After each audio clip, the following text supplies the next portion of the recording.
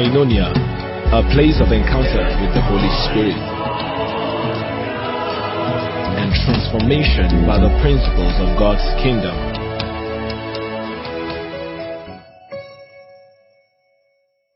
Hallelujah. Keep praying. Keep praying. Keep praying. Keep praying. Father, visit me by your word. In the name of Jesus. Keep praying everywhere.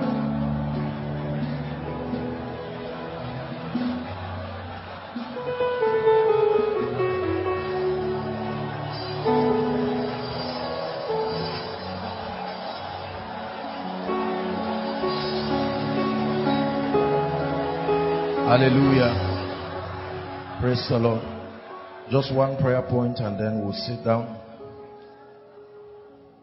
The grace to see. The grace to see. Lord, the grace to see. The grace to see. Lift your voice and pray. The grace to see. The grace to see. Habalaunda Shabrates Kebalagadosh Ibragadosh Allah Hasana Makato Bragadosh Terebodos Kebrandiga Dabaladabash Ebragadaga de Barakata Bakato Shabrandaga Baladabash Shadagata Bragada. The grace to see, the grace to see, the grace to see, the grace to see. Take away the veil, O God, from my eyes. Grant me the grace to see.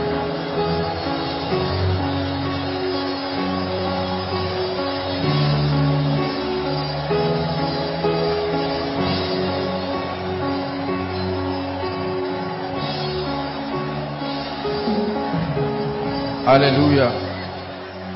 Praise the Lord. We're still going to pray that prayer. There is truly a grace that can cause the eyes of a man to see. Isaiah 29 verse 11 and 12. There is no amount of education or natural enlightenment that can replace light, spiritual light. The Bible says the natural man cannot understand the things of the spirit, and it tells you the reason, because they are spiritually discerned. It says, and the vision of all is become unto you as the words of a book that is sealed, which men deliver to one that is learned, say, read this, I pray thee. And he saith, I cannot. Why? For it is sealed. Next verse.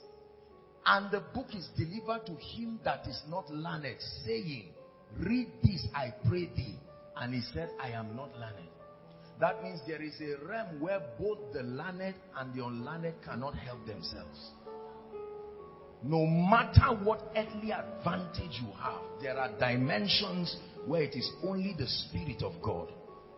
Chapter 32 and verse 8 of Job, Elihu was speaking. He says, but there is a spirit, not in heaven, in man. There is a spirit in man, and the inspiration, the word there is breath.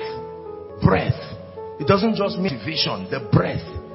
There is no motivation that gives illumination. It takes the breathing of the Spirit can give men understanding.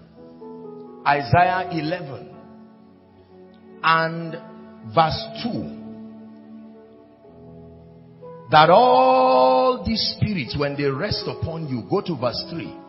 They are all for one purpose, and he shall make him of quick understanding. That means there is timing matters in your knowing the things of God. Of quick understanding. Of quick understanding. Of quick understanding. Lift your voice and say, Lord, light my candle. Light my candle. Neither do men light a lamp. That's the secret. Not neither do men have a lamp. Neither do men light a lamp and put it under a bushel.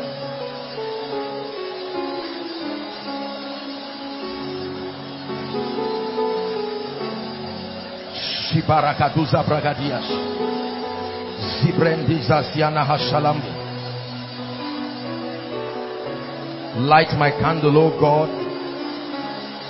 Light my candle. Open my eyes to see. Hallelujah.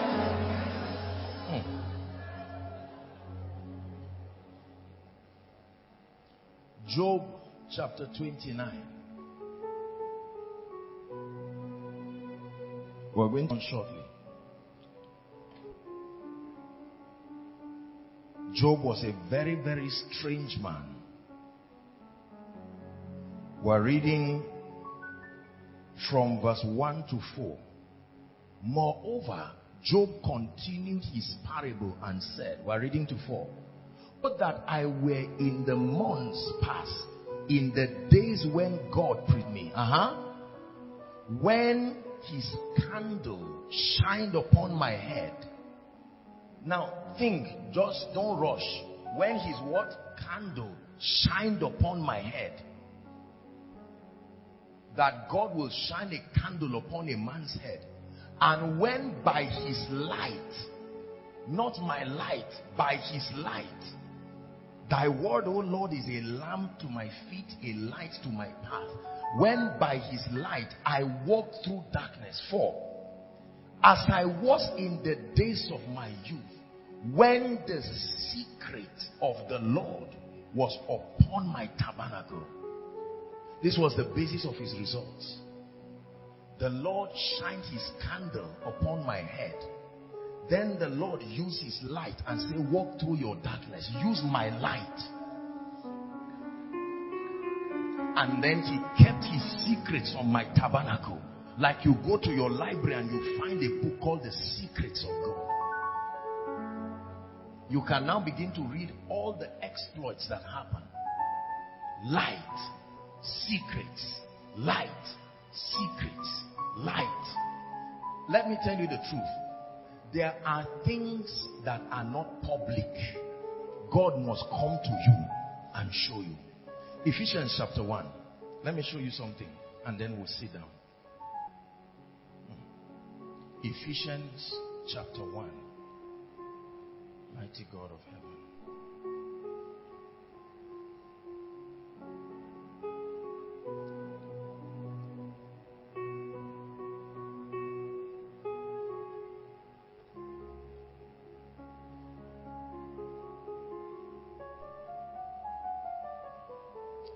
From verse 8.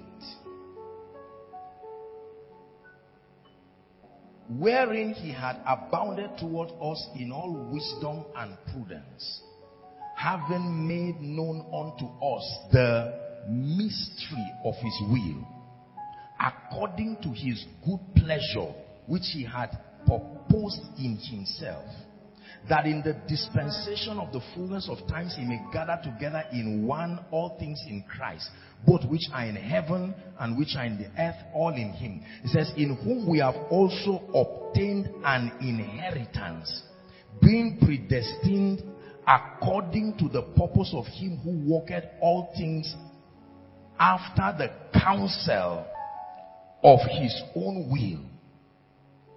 Yeah, this is it. Please, let's go to chapter 3. It just came to my spirit and I thought to share it with us. Verse 2. If ye have heard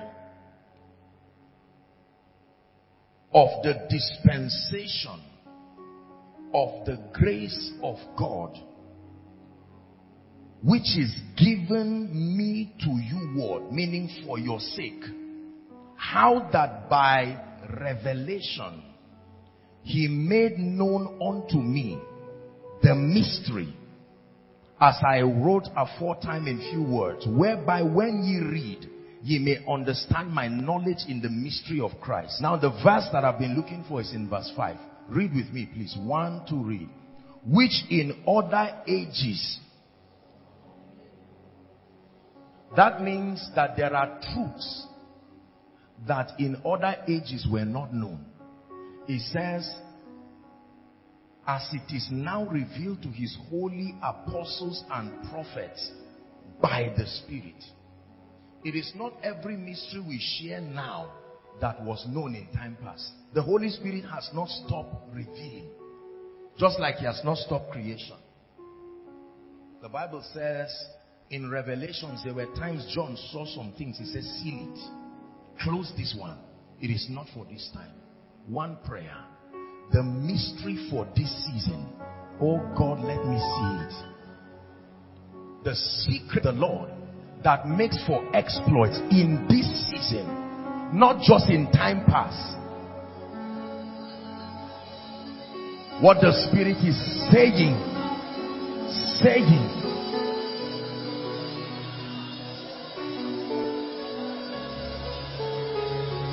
which in time past was not known, but in these last days hath he revealed to us by his holy apostles and prophets, by the Spirit.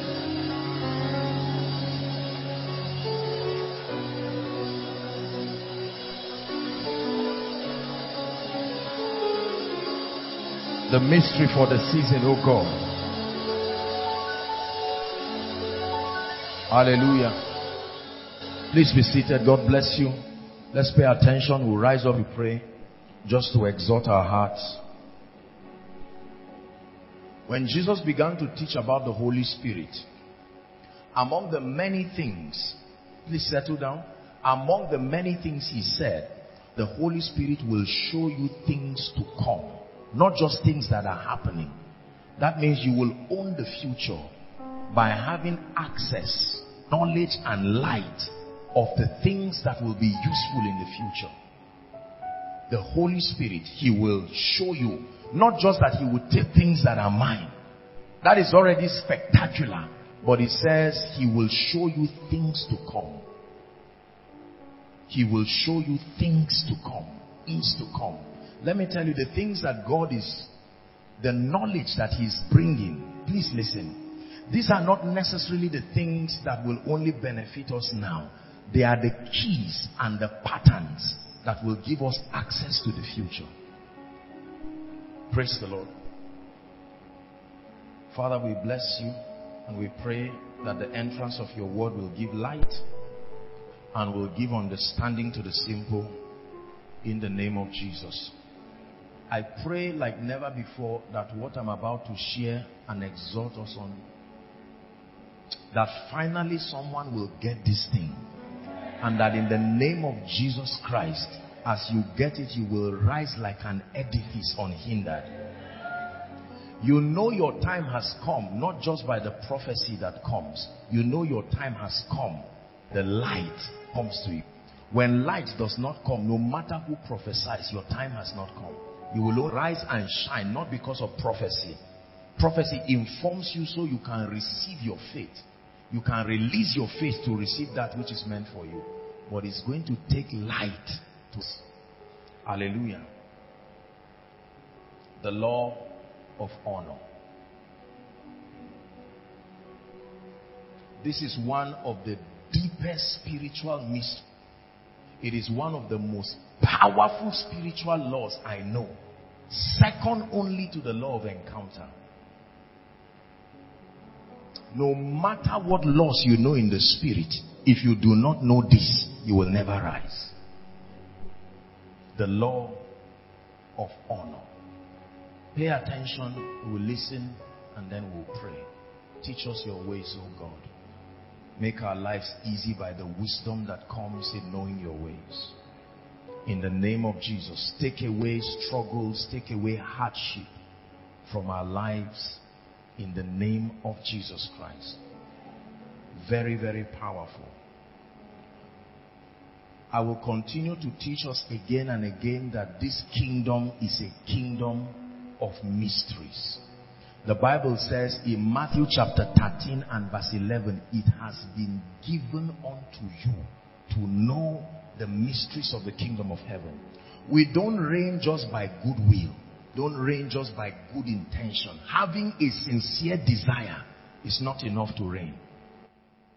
Just being a kind and a nice person is not even enough to reign. There are many kind and wonderful people who are victims of situations and circumstances. it will take light. Everybody say light. You see, let me tell you this. As God reveals these principles, don't just write them on a jotter. Write them upon the tablet of your heart. That if they ask you tomorrow, what are the secrets of the kingdom, you know, you can bring them out. I may not know this and this, but by God's grace, I know this one and I know this one. They are irrefutable principles backed up by God's own integrity. There is no man, there is no policy, there is no civilization that will change or corrupt the immutability of these truths. It is true. Believe me when I tell you, and God has granted me access by His grace to certain mysteries and principles. Of all of them, I will continue to tell you, second only to the law of encounter, this is the greatest in terms of value. The laws are all powerful and they have their place, but they are not equally powerful. Hallelujah. The law of honor, the mystery behind very strange open doors, the mystery behind the unstoppable lifting and the rising of people, the mystery that can in one day end captivity. This is the mother that gives birth to favor. Favor is at the mercy of this knowledge. Hallelujah. Two scriptures. One, 1 Samuel chapter 2, please, and verse 30. 1 Samuel chapter 2 and 30. Wherefore the Lord God of Israel said, I said indeed that thy house and the house of thy father should walk before me forever. But now the Lord said, be it far from me, for them that honor me I will honor, and they that despise me I will lightly esteem. That means trivialize. This is God speaking. Them that honor me I will honor, but they that despise me I will lightly esteem.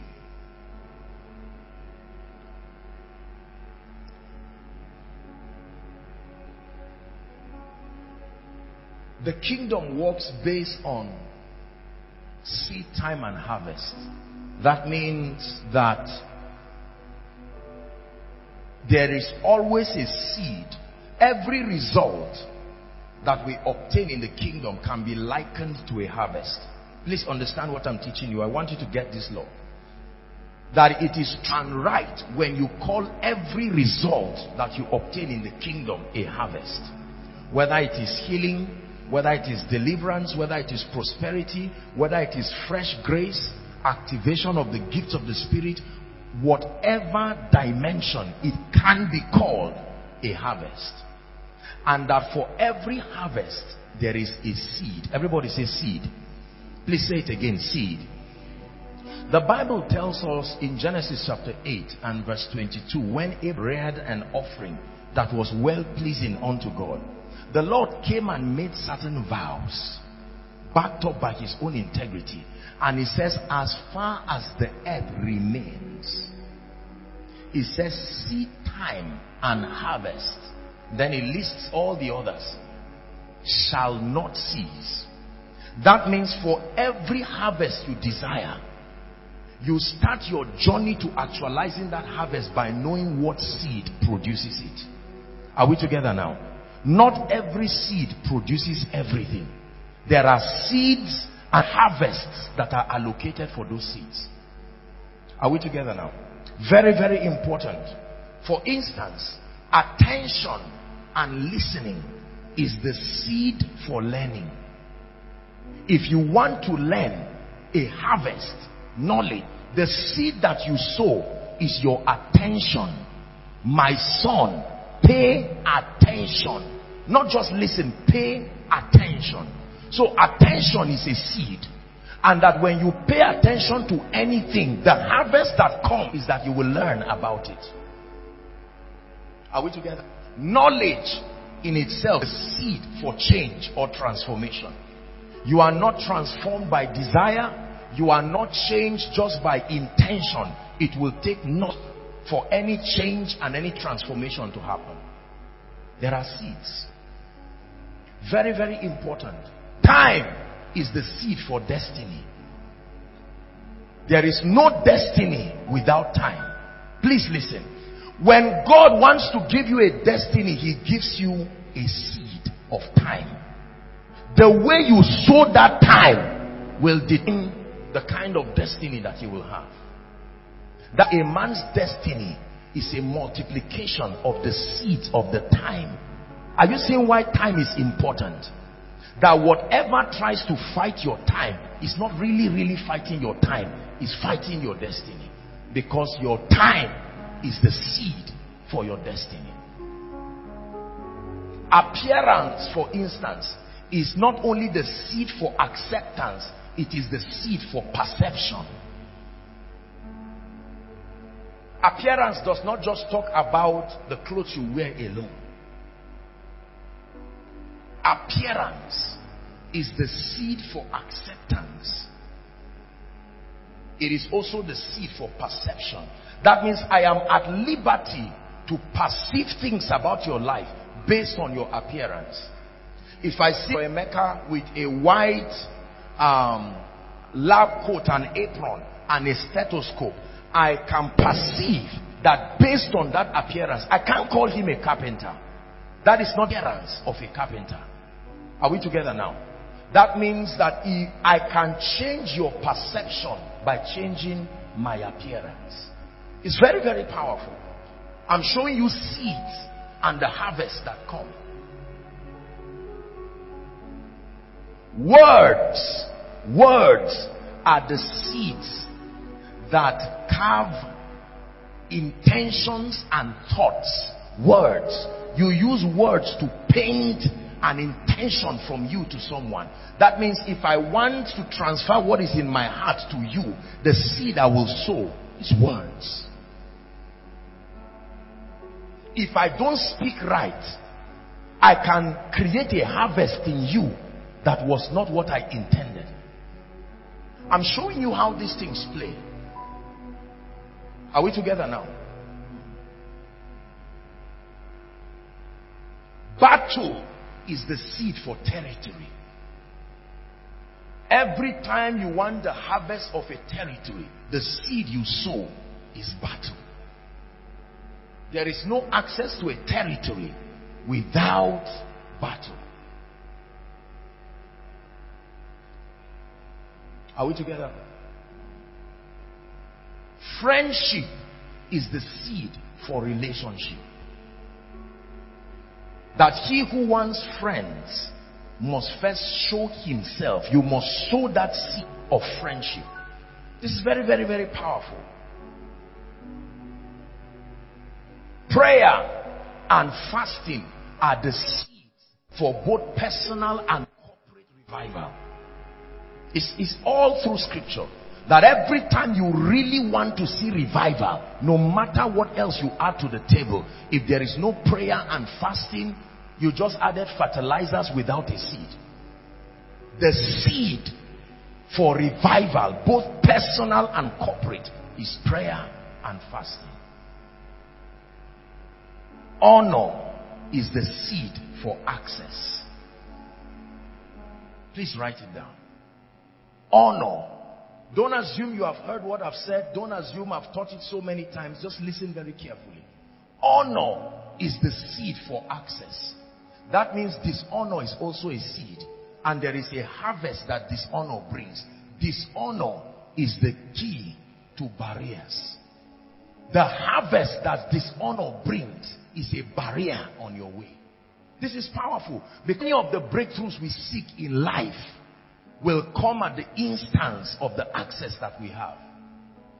And I'm teaching you that in the realm of the spirit, that every time there is a limitation standing before you, then there is a dimension of this law that you must engage. Otherwise you will remain there. If you're with me, say amen. All failures can be traced to dishonor. All, without exception. All failures in your life and my life can be traced to dishonor. A threefold dimension of dishonor. Dishonor to God, dishonor to men, dishonor to spiritual principles. All failure can be directly traced to dishonor. Dishonor to God, dishonor to men, dishonor to principles.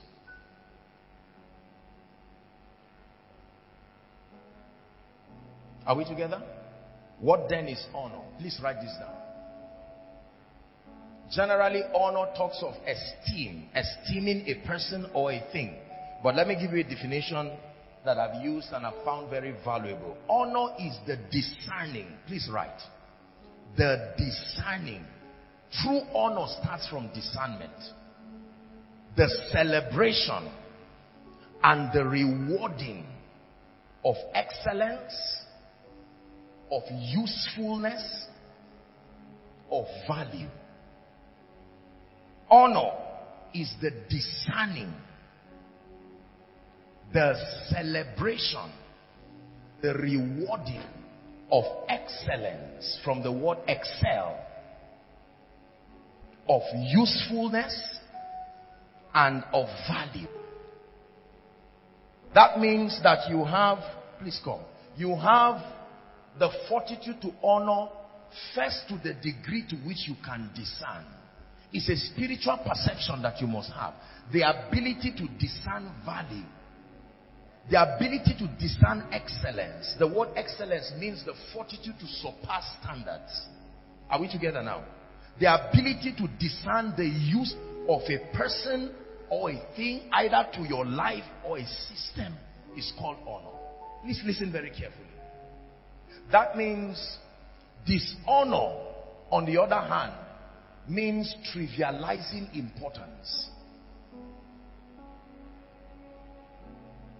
Dishonor means trivializing value, trivializing usefulness, trivializing a system, a principle, a person. Please write this. I'm so glad that we're learning this even as we prepare for the business session tomorrow. I believe it's going to be a very powerful time. Please pay attention. Listen. Dishonor means to take things or people for granted. Dishonor means to lightly esteem.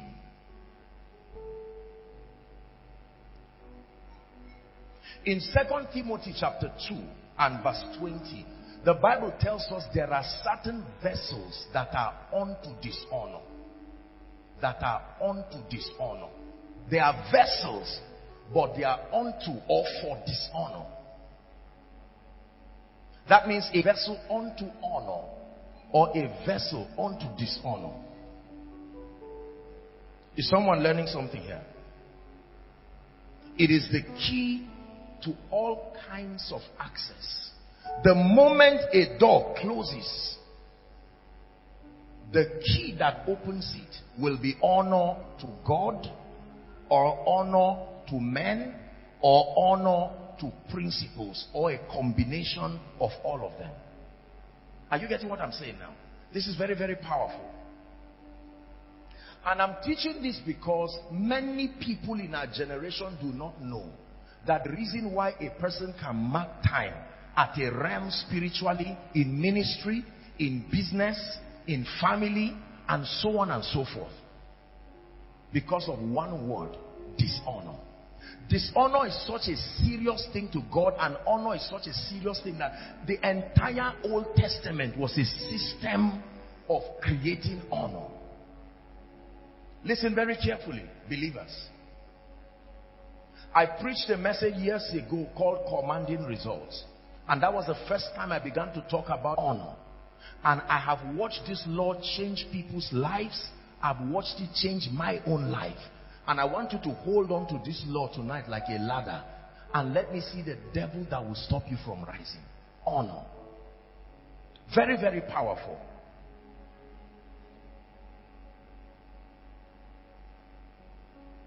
The Bible lets us know that honor is required for success. honor is required for any and every level of lifting, whether spiritual, listen please, whether it is intellectual and all of that. When a student sits down in class to listen to a teacher, that attention is honor. The student sits down, he starts by discerning that this man standing before me, even if a student is at a higher level, are we together now? That this man standing before me has paid the price to accumulate the knowledge needed to lift me beyond my position. And so the student further demonstrates his honor by placing value on what the lecturer is saying. Now, being out, many information may escape his mind. He will write them down and follow it through. That is honor. Are we together now? This is very, very powerful, because many believers do not know honor. They do not understand honor. Violate spiritual systems here and there, and we continue to become victims, although well-meaning.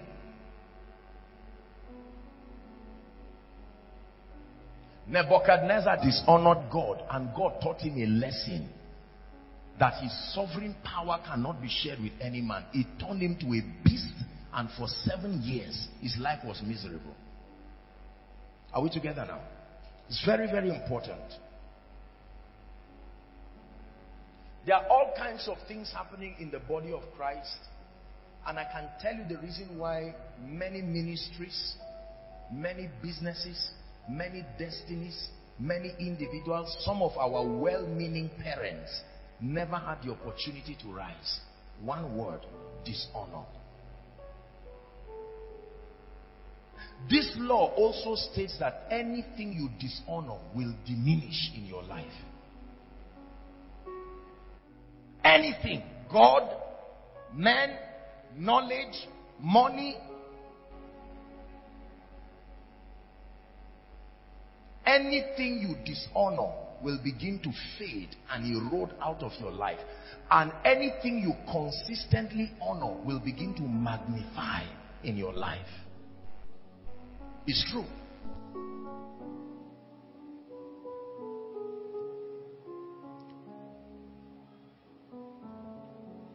We have dishonored men and women of God around the world. Members have dishonored their pastors and their leaders. Husbands have dishonored their wives. Wives dishonored their husbands. Please listen. Students have dishonored lecturers. Lecturers dishonor students. We have dishonored men. We have dishonored God. We have dishonored laws. The laws that make for success. Isn't it amazing the way people believe that they will make impact and have no regard for laws? They just hope and think that their lives will magically evolve into the will of God. Either because they have good intentions or they think that they are not evil. No. Everything is built by laws. If it must last, it is built by laws. A spiritual life is built by laws. Prosperity is built by laws. Impact and influence is built by laws. Favor is built by laws. Grace of God, the lavish disposition of the grace of God upon a man's life, is built by laws. Sustainability of anything is done by laws. And if you do not know the laws that are allocated for having access to the hearts of men, the hearts of kings, especially in this season, then you may not rise to certain levels. Hallelujah. Dishonor is not only bad, dishonor is sin. You have to understand this. We're not just talking about a concept that is positive or negative. Dishonor is sin that has real consequences.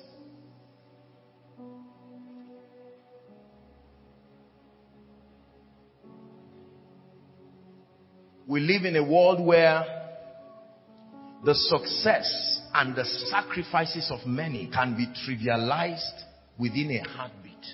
We don't have regard for the sacrifice, spiritually and otherwise, of people.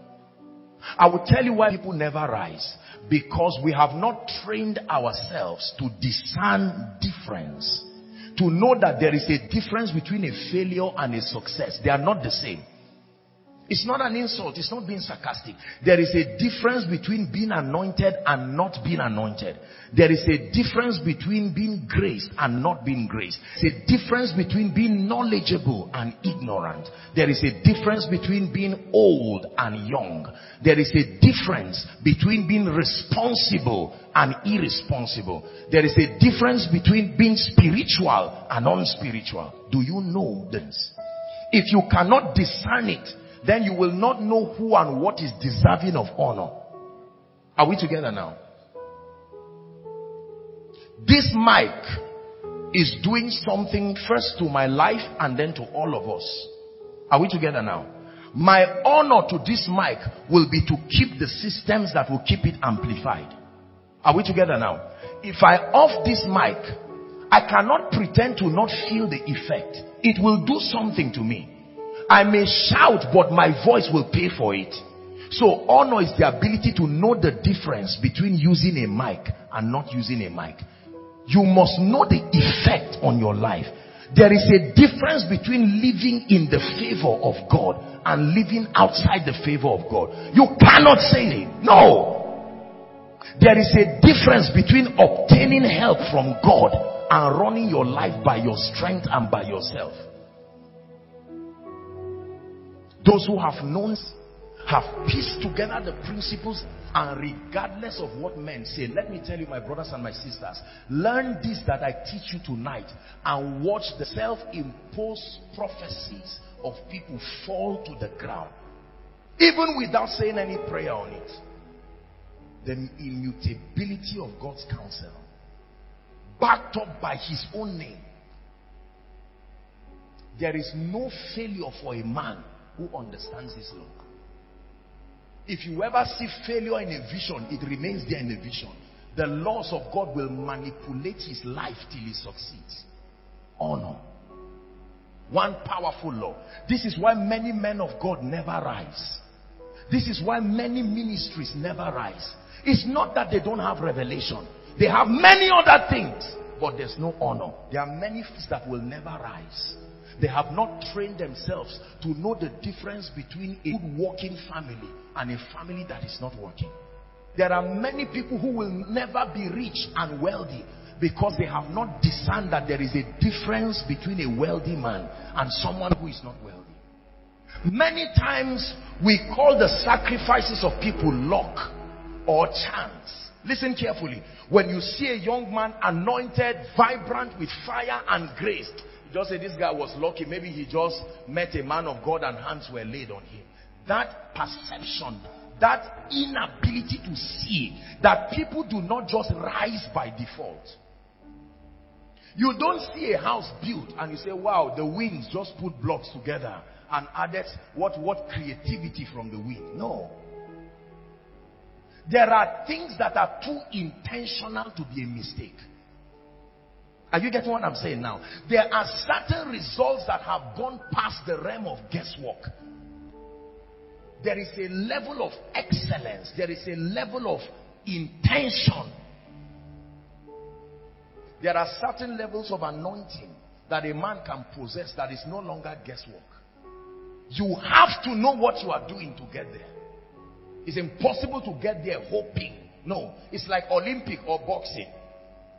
Fight somebody on the street and have an advantage, but you can't go to the ring and fight someone and convince yourself that all things are possible. There is an art to winning in the ring. There may not be art to winning on the street, but if you enter a boxing ring, the person will tell you there are courses you take. You understand anatomy, the entire anatomy and physiology, to know the parts you can punch and the effects that they create. So he looks at you and you are already dead because he has seen all the loopholes, and yet you just think he's looking with the eyes of a layman until he gives you a punch. Then you will know that there is a difference between a boxer and a man.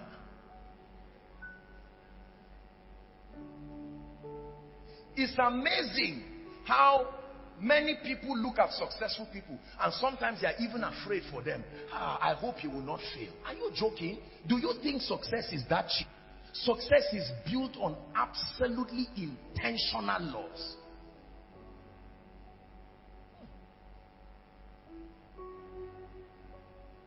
No great ministry is built just by intention. Please listen. There is no great family. Ask any good father, mother, and well-behaved children. There is a level of family result that it cannot be luck. Cannot be luck. When you come from a family that is tied into witchcraft and all of that, there is a level of result that if you attain, there are things that you have dealt with. It's impossible to cross a certain threshold being under captivity. Everybody say honor. My assignment is to train your eyes, to train your spirit, to know that everything is not the same. God is not the same as a shrine. So when you say choose between God and one shrine in your village, you don't have honor. It's dishonor. That perception, when they kept God, the ark, and they kept Dagon, God's jealousy made the difference clear immediately. It's not the issue of God, there's no point to prove. You are still God. There's a point to prove. He made sure Dagon fell head on. There are times in life that there are points to prove. There are really points to prove. Is God helping us? Right now, there are people here who have traveled from so far. You have come because of one word, honor. You call it hunger, but it is still honor. Are we together now? Reverend Daniels and his dear wife, let's bless God for them. I mean, I was in Ebonyi. They are based in Enugu, great ministry work there. I usually go to minister there. It was them together with some pastors that put the meeting in Ebonyi. It was such a great, phenomenal meeting. And as soon as they were done, I returned back and I was surprised to see these people still here. It's called honor. The discernment that there can be more. You don't just act like that. You think first. Do I need this level? Is it really important? With this level or without it, is there an effect in my life? There are things you must think about. If I'm poor or rich, will it create an effect? If your mind says you don't have honor, because you to think that being wealthy and being poor, any one of them can go, is a sign that you are oppressed. Because the Bible, listen, I'm not just talking about money, I'm opening your eyes to something. So if a young man remains at a level spiritually and you don't contend for higher levels of grace and the anointing, it is because you have not honored the relevance of that dimension of grace. You have not perceived that to be greatly anointed is higher than being anointed. How God anointed Jesus, not just that he was anointed. How God anointed Jesus of Nazareth. So contend for the anointing with an open heart is because you have discerned that the anointing is like money. It is the amount you have that will determine what you can buy. The grace of God upon your life will only solve the problems that are below it. Any challenge that is higher than that grace, you will not be able to purchase those spiritual realities. So the pension for spiritual growth is proof that you are honoring the anointing of the Spirit at that level. Many of you are participating in this prayer and fast now, regardless of the inconvenience. Many people have been under all kinds of inconvenience, yet you endure. The name of what you are doing is honor, because you know that after 7 days you are going to carry something that no devil will be able to stop. And you weighed your convenience, you weighed several things, and you said the sacrifice was worth it. Honor. It is honor that will make someone in need of a politician's help sit at his reception from 6 a.m. in the morning, and the man says, I'm sorry, I can't see you now. Can you be patient? I'm traveling, but I'll come back by 9. He says, no problem. And he sits down there for more than 13 hours. And the man returns, Your Excellency, sir, you are back. Because he knows that no matter how long I wait, it's cheaper than suffering. No matter how long I wait in that place, one favor from that man can change my life. A foolish man will say, what is there? What is there? And you will go back to recycle your pain once again. We apologize for the inconvenience. There's wind blowing, especially for those outside.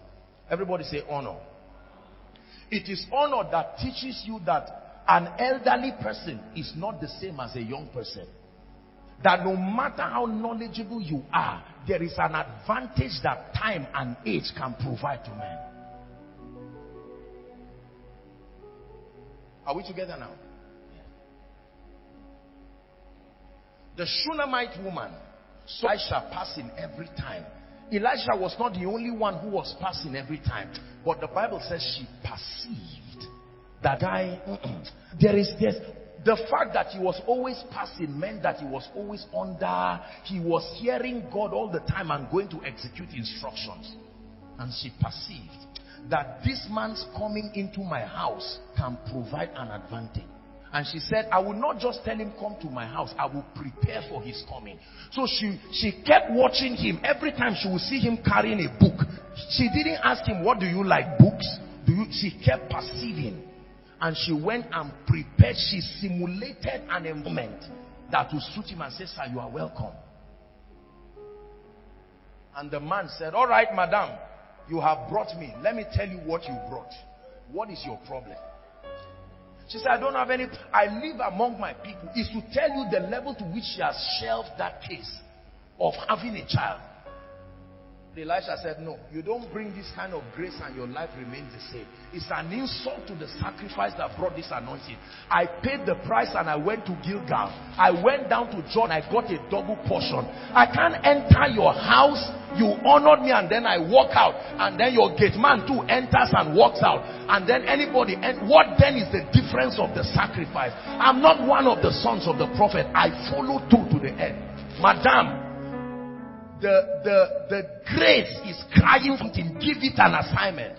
He said, no. I'm an influential woman. I live among my people. And then he said, I will create one by myself. And the servant said, she doesn't have a child. He said, that's it. Notice she didn't ask for a child.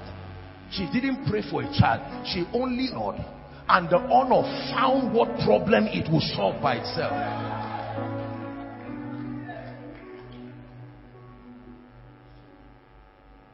There is a realm of honor that you get to, that you will have to open your mouth and pray some things.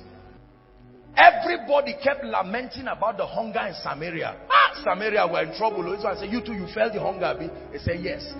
And out of all the people who were crying, the women and all the people, they noticed that two people were unaffected by that famine.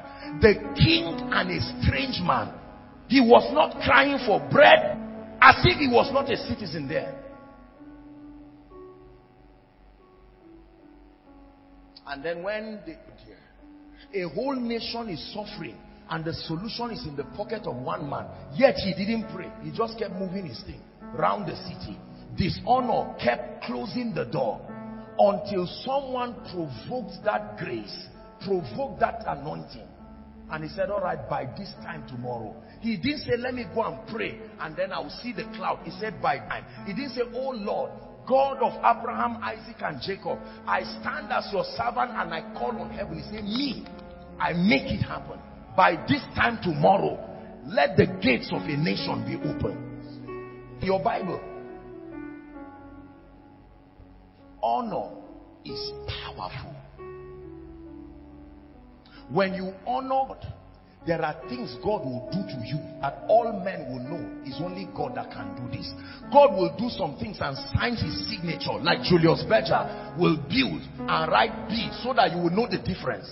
So you don't confuse it and think someone else built it. God will build your life and write his name on it. So that when anyone looks at you and says, last year were you not like this? Say, yes. It's not, I didn't build myself. I was built by an architect. You honor men, you have access to their heart. And with their heart will come their influence, their credibility, their resources. You put pressure on everything they are, and you will leverage on their credibility to rise. Let me tell you, your journey will be hard in life if you do not know how to honor men. All men are not the same.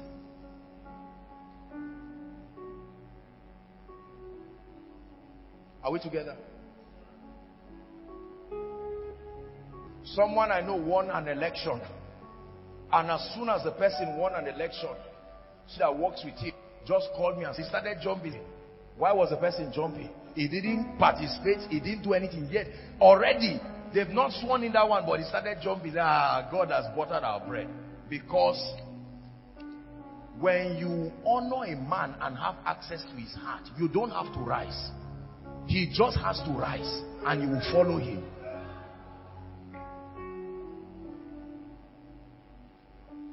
Honor will open doors for you that will surprise you.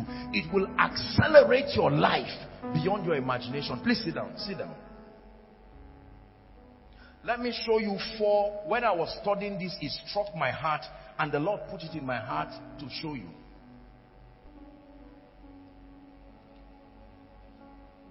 I'm going to show you 4 cases in the Bible where honor or dishonor played a role.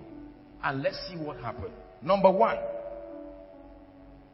Just 4, there are so many, and then I'll give you the... and we'll pray. Someone's life is changing. I know this. I know this.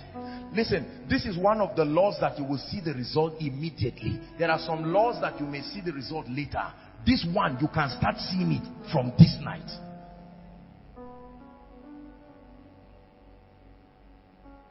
Genesis chapter 9, from verse 20. This was the issue of Noah. Thank you. Thank you so much. Noah and his sons. It says, and Noah began to be a husbandman, and he planted a vineyard. We are reading to 27. And he drank of the wine and was drunken and covered within his tent. Now, there are all kinds of theological debates about this as to what this really meant. It's not the revelation of the context is not what I'm really interested in. I want to show you something. And next verse. And Ham, the father of Canaan, saw the nakedness of his father and told it to his stood without. 23. And Shem and Japheth took a garment, listen carefully, and laid it on both their shoulders and went backward and covered the nakedness of their father, and their faces were backward, and they saw not their father's nakedness. 24. And Noah awoke from wine and knew. He was sleeping. He was not told, though. He woke up and knew that his younger son, he knew what had done to him. 25. And he said, cursed be Canaan, a servant of servants shall he be unto his brethren. 26. And he said, remember, he didn't know who did what. And he didn't say, all of you come. Who saw the nakedness and who covered it? That means Noah was not anointed. A man that built an ark that all the animals entered, is that an ordinary man? Notice how the Bible does not even talk about vineyard and the wine again. It just focuses on the curse and the blessing. He wakes up from his sleep and just knows that many things happened while he was sleeping.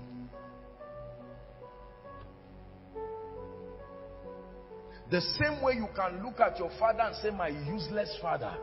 If only this man went to school. And while you are saying it, he's sleeping. But there are laws. Listen to me. Listen to what I'm telling you. These are laws and ordinances. None of the sons, he didn't call an assembly and say, okay, tell me what happened. And he said, Daddy, this is what happened. No. He got up and then he said, blessed be the Lord God of Shem, and Canaan shall be his servant. 27. God shall enlarge Japheth, and he shall dwell in the tents of Shem, and Canaan shall be his servant. End of discussion. What was the offense? Dishonor. Someone dishonored Noah. Another person honored Noah. Two of them instantly got rewards for it. I told you honor is a seed. is a seed that grows fast like a weed. Number 2. Now this one, you have a lot to learn here. Genesis chapter 16.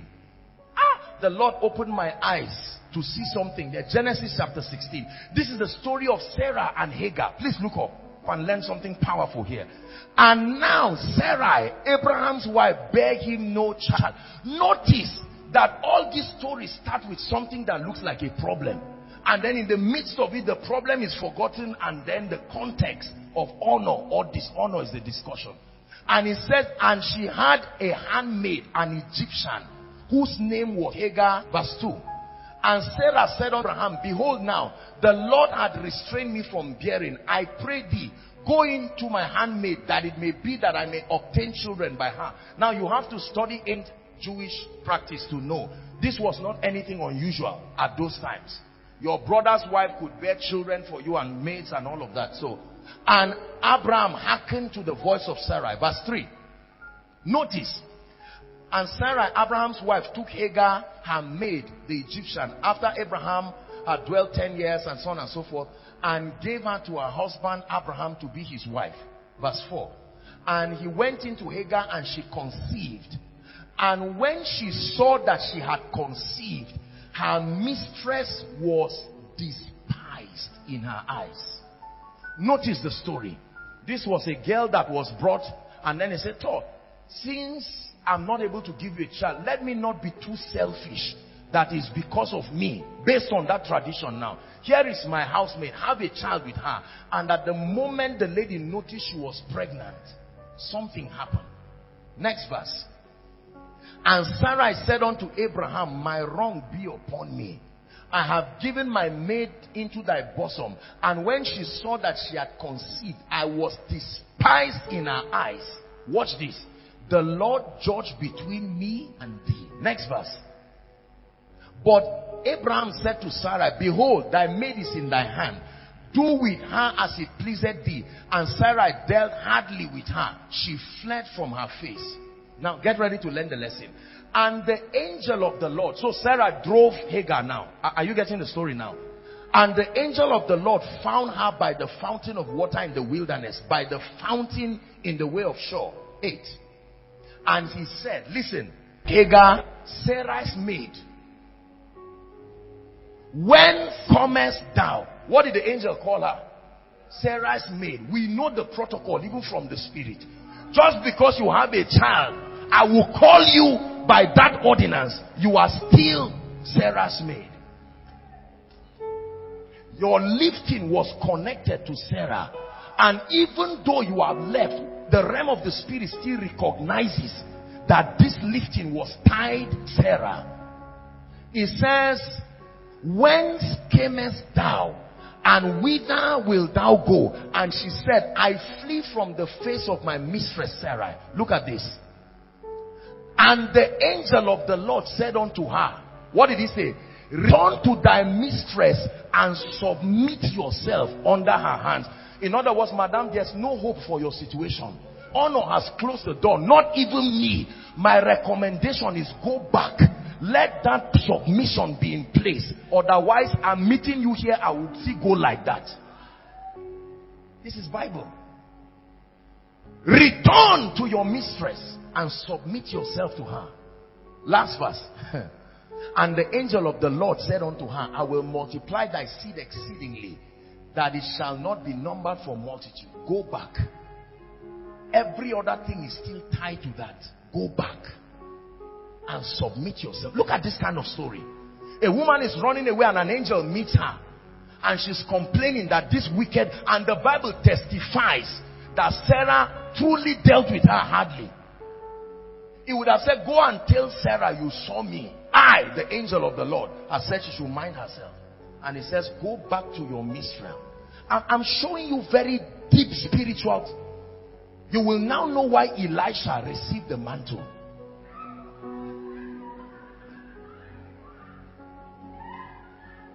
Number 3, Numbers chapter 12. Follow me, believers, and let's grow in the spirit. Numbers chapter 12. This involved relatives now. Relatives. Because dishonor happens a lot with family. And so, relatives. And Miriam and Aaron spoke against Moses because of the word Ethiopian means black woman, whom he had married, for he had married an Ethiopian woman. Verse 2. And they said, had the Lord, now they digress and started saying, does God speak to Moses alone? Had the Lord indeed spoken only by Moses? And had he not also spoken by us? I hope you know Miriam is a prophetess. That means she was hearing God, and Aaron was a priest too. So they are saying, why? I mean, Moses, what are you saying? I am a prophetess, and this guy is a priest. Us too, here and there, we are hearing God. And the Lord had it. And the Lord had it. What conversation? Two of them were talking, and while they were talking, God said, let me see what I'm saying. And the Lord had it. Next verse. Now the man Moses was very meek, above all the men which were upon the face of the earth. Verse 4. And the Lord spake suddenly to Moses. Hey, God comes to hear something and goes back and says, Moses, come. Something is about to happen to two of your relatives now. Let me inform you so that you don't beg me. I'm the one who is going to do it now. God knew what Moses can do, and he knows if Moses talks, he will interrupt the process. He's collecting permission from Moses to deal with certain people here. And Moses, and unto Aaron and Miriam, come out ye three to the tabernacle of the congregation. And three of them came out. All of them hear God, remember. So now verify that they all hear God, because God called three of them and all of them had. Next verse. And the Lord came down in the pillar of cloud and stood in the door of the tent and called Aaron and Miriam, and they both came forward. And he said, hear now my words. If there be a prophet among you, I, the Lord, will make myself known to him in a vision, and will speak unto him in a dream. 7. My servant Moses is not so, who is faithful in all my house. One day I will explain to you what God just said. Next verse. With him I will speak mouth to mouth. That look, you people receive visions and dreams, but I've left that realm with Moses. I come to him. My level of relationship with Moses is that I come to him and speak from my mouth to his mouth.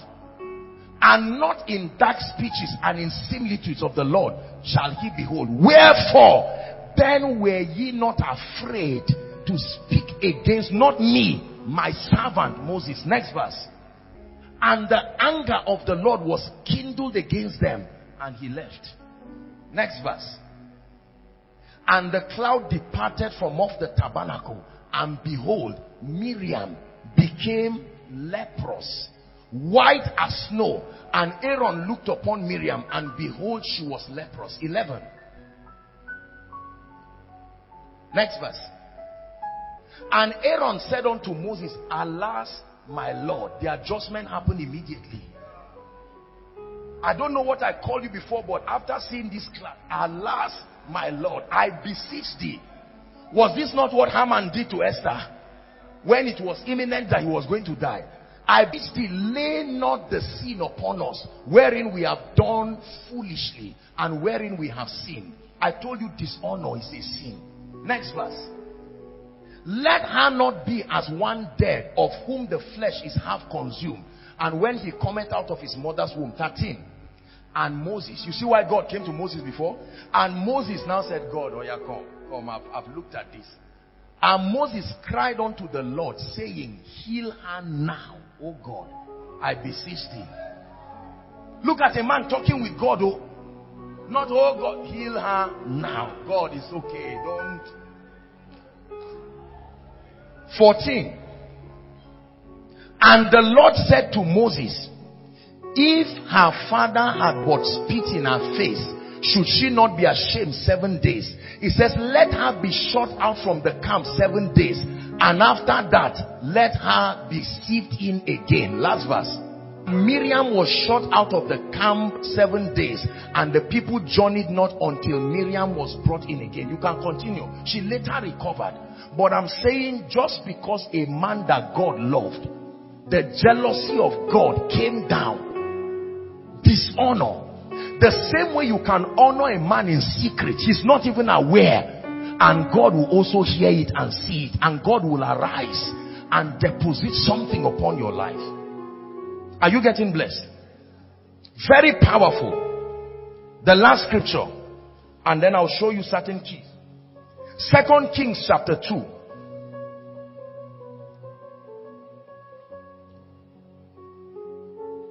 Second Kings chapter 2 from verse 3. Elisha was in the heat of the anointing, the portion anointing that just rested on him. Now, this one now had to do with children. Sometimes, it's really, really strange. This is children. And he went forth from thence unto Bethel. And as he was going by the way, there came forth what? Little children. Should they not be spared? Little children. There came forth little children out of the city and mocked him, saying, Go up, thou bald head. Go up, thou bald head. 24. And he turned back and looked on them and cursed them in the name of the Lord. And there came forth 2 shares out of the wood and tear 42 of them. He cursed them in whose name? Is it not the same God that said the Lord is gracious and compassionate, slow to anger, but rich in love? Small children, what an adult, no problem. These are little children, they are learning. And yet he turns to them and curses them in the name of the Lord. And bears come out and injure his children. Think how many things honor can do in your life, and how many things dishonor can do in your life. Dishonor to the law of giving alone has kept a lot of people poor. Dishonor to productivity has kept a lot of people seeing visions of wealth that will never actualize. Let me tell you this. Please listen. And this is a message to the body of Christ. There is a growing trend of many young, vibrant ministers, especially apostles and prophets, all around the nation of Africa and the world, who, because of civilization and the context of our understanding today, are consistently violating this, calling the name of every man of God, tearing men of God down in the name of I know this, I know that, destroying all kinds of people. Let me tell you, the laws of God are irrefutable. It's only a matter of time. You will see grave consequences. The people I pity are the children of these people, not even them. They are endangering their children, not knowing. And some of you here have been victims of it. You stand, whether on social media, whether whatever, tear down anybody, insult anybody. You see a rich man getting private jet, you write nonsense online. Stupid criminals, we are coming for you. You see a man anointed, and the next thing you are saying something really nasty. How are we sure it's the power of God? And while that is happening, God is hearing. He's bringing down, because the covenant of that man with God has a voice. It's an altar that is maintained by sacrifice. Please listen very carefully. I'm teaching you powerful spiritual principles. Many shop owners have insulted everybody succeeding, as though it's the reason why they are not succeeding, and their shop started down. And notice that the more they pray, the more it goes down, because that trouble didn't come from Satan. So there is nothing to cast there. I've seen men of God who went down and their voices almost never heard again, because of the level, the pungency of their criticizing all kinds of people. Today, everybody right now is an analyst of the body of Christ, analyzing what is happening, analyzing who is anointed, analyzing this and that. Is dangerous. Listen to me. Listen to me. These are spiritual principles. Nobody rose up just like that. It's the same way they criticized William Branham. Just because things went bad at the end of Islam and all of that, people would tear down. People had written all kinds of books. And his grace is not speaking around the body of Christ. Because of that pungency. Listen very carefully. Those who may not have crowd will tear down anybody and say it's the issue of crowd. What is their membership? Sometimes those things come from a standpoint of sarcasm. And God, who is the one who brings men, is hearing. And then we secretly go back and we say, God, must we remain like this? And God says, me, I'm the force behind this lack of growth. How many unemployed people will see someone and say, what are you doing now? You say, I'm working in one school. You say, you? It's better to have been making a Koinonia Zobo to sell. You mean you are right there? You see that? You think it's a joke. But God is hearing. That you have never submitted your CV and gotten a job. And someone without submitting his CV, he got a job. I agree that he's getting 4,000. But because we have learned dishonor. Are you getting what I'm saying now? Yes. Our lives, we continue to web our lives with all kinds of strings of dishonor. There are people who have refused to rise because of this one reason. Dishonor. Honor is the key to access. And they never access grace. They never access wisdom. There are many wealthy people in this city, for instance. And there are not many people who have gone to sit down and say, I came to visit you, sir. Is there one or two things you can teach me? Say, no. Everybody's a thief. Everybody's an armed robber. And they continue to re-impart upon themselves that level forever. Please listen to what I'm teaching you. Those who have understood this have risen in ways that you cannot imagine. Happy are you when God carries the heart of a man and gives to you. That God connects you to the heart of a man through honor. Is somebody learning something? So when you master honor, when you learn honor, you will see doors opening by themselves.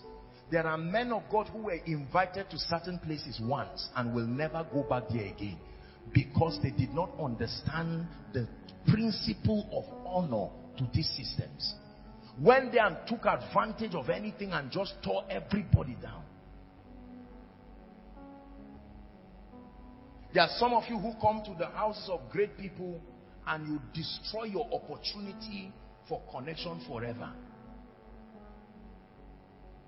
You come to a house and you cross your leg, you put it on a chair and you just balance, and the next thing, what would you like? I don't take too much pepper. What exactly do you have? Let me know what you have. And the person who is, for instance, just an example, the person who is talking is poor and doesn't have any open door. Are you seeing that now?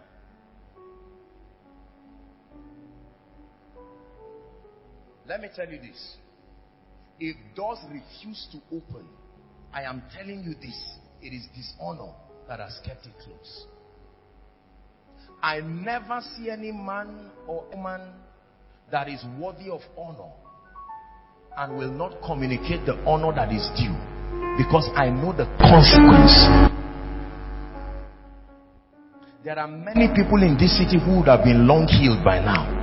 There are many people who would have been long delivered by now. But dishonor is the gate and the padlock the devil used to keep them in their situations forever. You can pray, you can fast, but there are certain realms you cannot enter except through honor. Honor is the seed for access. The Lord, by honor and by it, has taken me to places today that I know there's no reason and there is no other way I would have gotten there. What honor can do is powerful. My brothers and my sisters, listen to me. You will step into prepared blessings when you understand honor. Honor to God, honor to men, honor to principles. I'm not teaching you human worship. Now let me tell you this, and let me balance it very quickly. It is foolish and stupid of any great man, especially a man of God, when people show you honor and you take them for granted. Any wise person who knows God and has value for life will not take you for granted when you honor them. What I'm saying now? Yes. There are things people do to me that if I have my way, I will beg them and say, please don't even, please. I'm okay. I know you honor me from your heart. The Lord bless you. Let's leave it like that. But that you dishonor men and you want to rise, every realm you dishonor, you've exempted yourself from entering that realm. Whether it's financially, whether it's spiritually or otherwise. See, listen, this is why you find out that you continue to dishonor people and secretly try to enter that realm, and there is a resistance that no prayer will take away.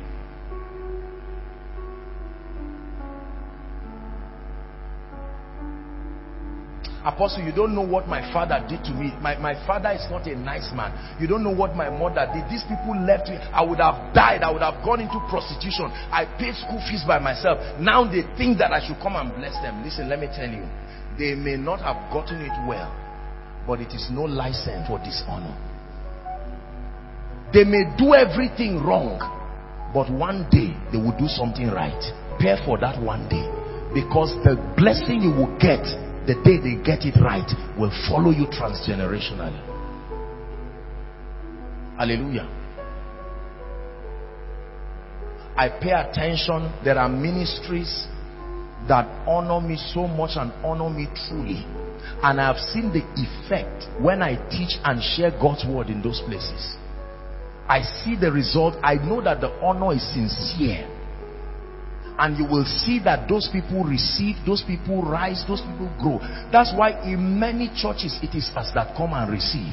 Most members hardly, you know why? Because they know the pastor, they know the elder, maybe he's even their biological father. So when he's preaching and he says, everybody stretch forth your hands, you just laugh and say, Daddy, you will soon be hungry now. I'm the one who prepares your meal. And then God will hear you. How many wives dishonor their husbands because they are already married? Sam Cobb. They think that just because they are married, they dishonor. When they get married, they do all kinds of things nice. 2 weeks after the marriage, the man is just one item I am joined with forever. And God is hearing. Because the possibilities and the grace of that man will speak to every other person except the wife. The same thing with the woman. Men will get married to women and think they are just rags. The Bible says submit, go and do this. Whereas the man is not prayerful, and that lady came as the reason. Even God told you that she's the reason why you are succeeding. Then the day you annoy her, everything fails. You go to God and God says, like he told Hagar, go back. You may not submit to the woman, but you must submit to that possibility if you want a revival of that dimension. Are you getting what I'm saying now? This is true. I am a product of what honor can do. I am a product of what honor can do. I am a product of what honor can do. Listen, you will not be able to dig every well by yourself, no matter how hardworking you are. Your lifetime is too small to dig those wells. There are wells that have already been dug. Those wells, like Jacob's well, will last generations. Use honor as a fetcher to draw and draw again, enough to feed you and feed a generation. Jesus went to a city and could not do mighty miracles. What? Simple. Is this not the carpenter's son? But there was a blind man when he was passing Jericho for the last time. He says, thou son of David, have mercy. He didn't say, can you have mercy? I know you have it. Have mercy. You won't pass me. Have mercy. And Jesus said, what should I do for you? That I may regain my sight. And his eyes opened. I continue to search for dishonor around my life so that I will correct it very fast. I tell you, any door that is closed, there is an element of dishonor that may be there. If you are sincere, why, oh God, am I surrounded by anointed people and I can never carry real grace? Dishonor. Why am I surrounded by wealthy people and I continue to remain poor? Dishonor. Why am I surrounded by wise people and I continue to be foolish again and again? Why am I surrounded by people who are on fire and there's no revelation? They give you any scripture, you can't say anything about it. Notice the gate men of God. Notice the chefs. They don't have any revelation. As if all they came to do was to cook. Can't you see that visitors that you are cooking for, their lives are being changed, and you continue to serve the food and receive tips? Whereas one day you say, sir, this chef, is passion, but I need results. I've served your food now, but I need something. Are you getting what I'm saying? When I meet extremely great people, I don't waste that time. I don't sit down and say, and sometimes, my apostle, great man and great this. I just find a forum where we're alone and find a seed and say, sir, I decide. I don't just say, pray for me. That's a stupid approach. That's not honor. You will never receive anything that way. You must discern. I know the difference between you and me. The results show it. I am not there yet. Simple and straightforward. And I beckon on whatever grace that brought this result. And with a passionate heart, they will release. Everybody that has something knows it. And they know when it leaves them to you. Hallelujah. Praise the Lord. This ministry is enjoying the blessings of the body of Christ because of the honor of the body of Christ. I say this with all blessings. We don't have a YouTube channel, as it were. I don't know if the media has that, but there is almost no message you will type and you will not find. Someone took it as a responsibility without payment. It is because a honor was sown, and so it was sown to the body, and the harvest also came from the body. Are you getting what I'm telling you now? When it was time for the sick here this morning, many of you came and you watched a Benny Hinn video first. It doesn't mean I'm not anointed to pray for you. But I know from whence, you see, let me tell you, a river that forgets its source, truly speaking, you will dry up. It's a matter of time. You will dry up to nonsense and not know where you came from again. Our proud generation continues to have results for a while and then it will disappear. Because the moment you have results, most times people don't know the difference again. Somebody trained you in business. Now you have become a millionaire and you come to meet the person in the shop. Bros, how you there? You are an apprentice there.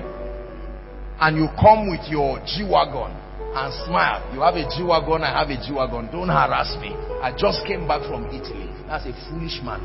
One day you will not know the explanation why things will go down. And you will go to God and he will give you the recommendation of Hagar. Go back. You are a great man, but in the realm of the spirit, you are still Sarah's maid.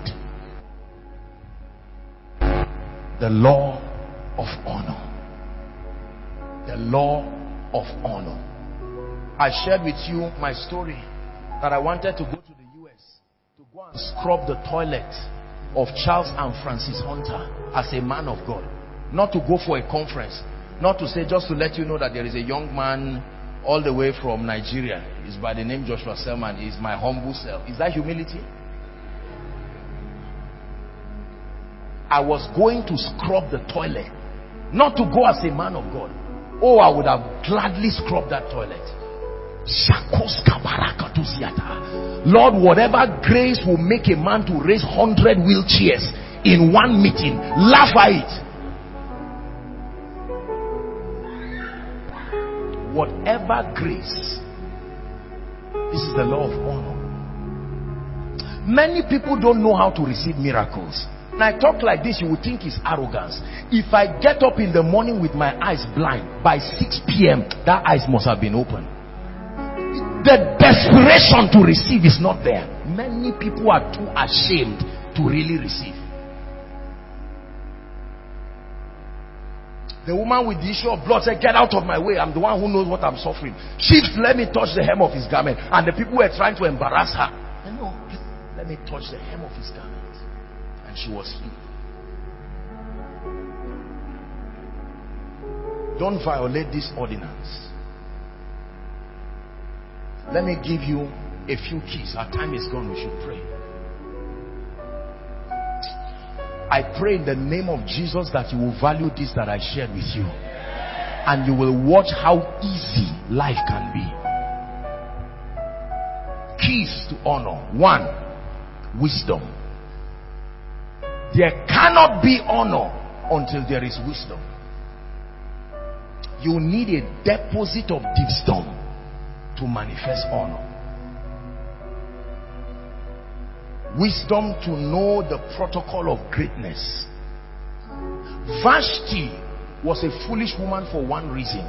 She lacked wisdom.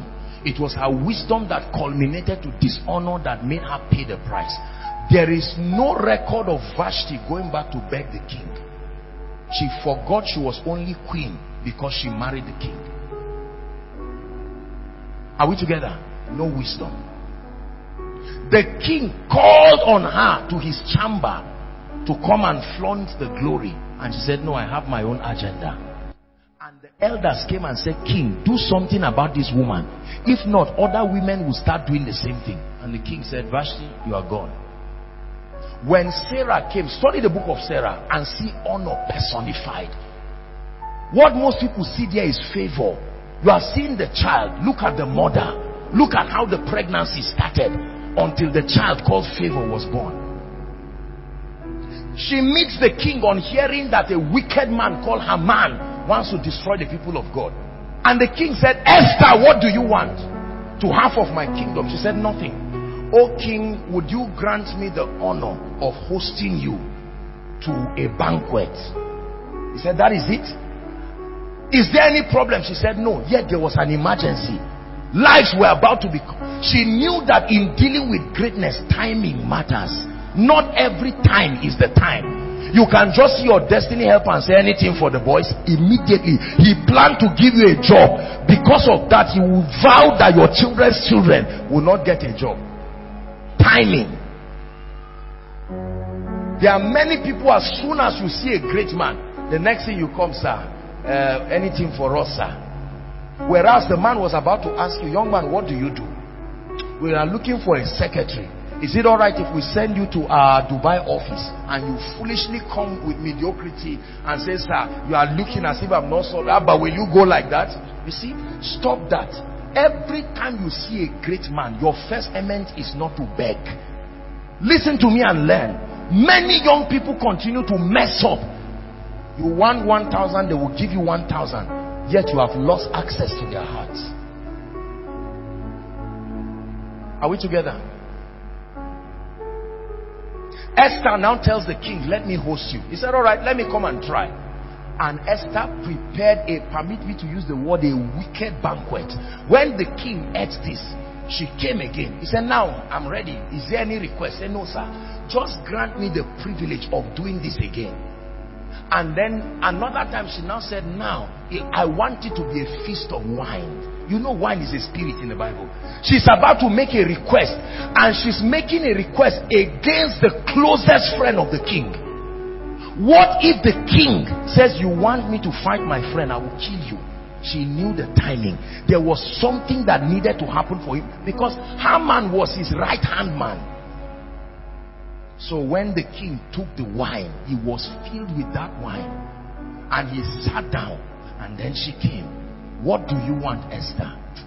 And she said, oh king, there is a man that wants to destroy me, your one and only queen, and my womb. He said, who is that? He said, that is the man that stands by your side. Wise king. He left and went to a garden. He didn't answer yet. He left and went to the garden, because the word of a king is a law. And he said, let me think first. Let me not talk foolishly. Will this decision be honorable? Many times silence is proof of wisdom. You don't have to be under pressure to answer everything. Is God helping someone today? Do sweep it. Do it again by the second day. Do it again by the third day. Very soon somebody will call you and say, why are you doing this? You say, well, I plan to have this kind of thing. I'm a responsible person. I have learned honor. I just feel I should do this. Every great man knows greatness. Even if it is in infancy, they will look and say, you. They won't make you a manager. They'll say, okay, keep sweeping. A wise man will not call you immediately. He will test the sincerity of your honor. He will say, continue doing it just to know you are not a thief. That's all. And then he says, watch this person. And for 6 months you will sweep with nobody saying thank you. But on the 7th day of, you know how Bible talks. You will come to sweep and see a car with a key and a letter inside. Open me. Say, I won't do this, so I'm not a thief. And you open it, and that's the prayer request of someone for 10 years. There is a key to every territory. It's called honor. You are sandwiched between people who are greater than you and people who you are greater than. If you keep receiving honor from those who are greater than, everybody will reach your level and leave you. You have to keep rising too while you bring others up.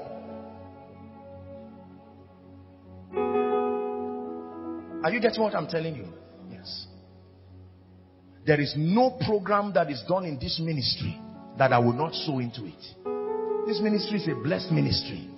But even at that, I must look for something and sow into it. Principles. When your prayer life goes down, is dishonor. Because it's proof that you are trying to show God you are the Lord of your own life. And He's watching. You get up in the morning, you yawn your way through a life. You return back by the mercy of God, and you will not understand that He kept you. You will continue until the day keke almost capsizes you. And then you will remember the scripture. It is vain to wake up early and sleep night only to eat the bread of sorrow. But it is God that gives men sleep and rest. You will return back and say, God, I don't know what entered me, but I'm back. Honor. We are going to pray. Wisdom. Number 2. Let me rush it. I apologize for taking our time this night. The second key to honor is forbearance. You cannot practice honor if all you have is forgiveness. Forbearance is a deeper dimension. Forbearance means it will happen again. So you wire it into your system of honor. That this person I honor is a noise maker. I don't like noise, but I have to prepare my mind to hear noise all the time. It's called forbearance. Adaptation is proof of honor. The greater one will not be the one to be flexible and adjust to you. You are the one who will have to stretch yourself. Are we together? Forbearance. Many of you cannot forbear great people. Let me give you a very big secret. Great people are difficult people. The complexity around the systems that work in their life will not only need wisdom, it will need forbearance. There are many yeses you have to say without knowing what you are doing. Forbearance. I'm not a fool. I can't continue to do a mumu in this office. I'm fighting for my rights. And they say, open the gate for him. Please leave this place. After 2 months, you find out that you had one stream of income coming by the mercy of God. And an erratic dishonor of 5 minutes is costing your children school fees. Forbearance. Everybody say forbearance. A lot of Pentecostals have lost graces in the Orthodox circle because they don't have the forbearance. You go to an Anglican church and there's a long hymn. You check how many stanzas. 6. And the man leading will tell you when we get to verse 5, we'll sing it again. He's enjoying what he's saying. And you are sad, you are nauseated, you are angry, you are already offended. You're off by everything, the chants and all of that. Whereas there was a grace there for you to get. To forbear. To forbear. To forbear is not to forgive. To forbear is to wire yourself to accommodate everything. Number 3. The third key to honor is to pray for those you seek to receive from. You don't pray for a man you seek to receive from, you will not get anything. Let me tell you. Many people don't pray for those who they seek to receive from. Pray. Just by praying for them alone, Job 42 and verse 10, you pray for those who have gotten. The friends of Job were not oppressed. He was wealthier and greater than them, but with respect to his predicament, they had become greater than him, and he had to submit to honor them by investing prayer. Job 42 and verse 10, it says, the Lord turned the captivity of Job when he prayed for his friends, not himself. Number 4, genuinely celebrate those you honor. Not eye service. Not, bless God for Papa Oyedepo, bless God for Papa Iyadeboye, and then you go to one godless discussion of 3 or 4 people. You say, don't mind all these fathers of faith. I'm so disappointed. I hate them more. It's just that if you say it now, they will beat you. So that's the real truth. I really hate them. But it's just that outside, let me honor them. No. Like Noah, they may be asleep, but they are still seeing. And they are still hearing. And they will wake up and know who said what. And who didn't say what. Sight happens whether you are asleep or awake. Paul was blind for 3 days, yet he was seeing visions. Celebrate. Celebrate. A ministry that is blessing you, celebrate it.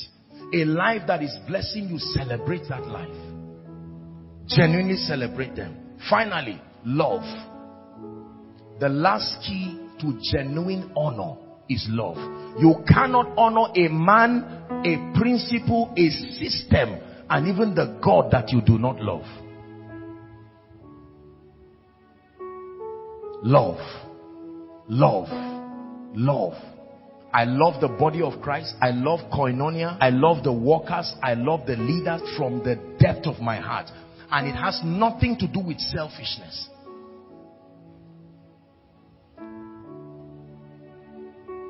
I wish we had time. I wish we had time. I wish we had time. Do you know the Bible says, listen carefully, all that I've said about honor suggests to higher authorities, but that's only one dimension of honor. Because you also have to honor people prophetically who are about to rise. You don't just honor those who have risen. They have plateaued and you have seen it. But there are people who are about to rise. You will need discernment. Discernment. Discernment. Many of us will dishonor everybody lower than you and everybody who cannot give you anything. Sam, what do you have to offer? Nothing. Please, you are not worth my honor. Emeka, you are a doctor. I need injection because I don't know where my leg is. Like I honor you.